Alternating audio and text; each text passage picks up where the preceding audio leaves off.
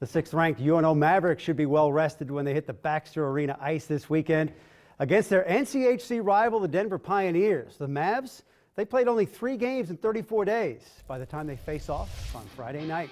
This weekend begins the meat of their conference schedule.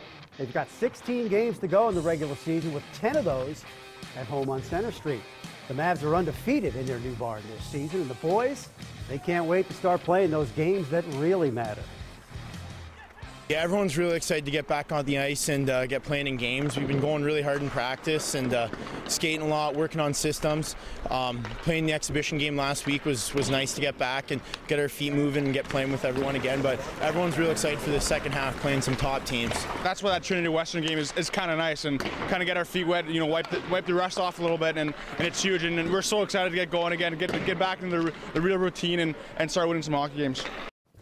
But the Mavs could be without their leading goal scorer this weekend. Austin Ortega was wearing the no-contact orange jersey at practice this morning. The junior forward got dinged up against Arizona State a couple of weeks ago. And head coach Dean Blaze said Ortega is questionable against the Pioneers.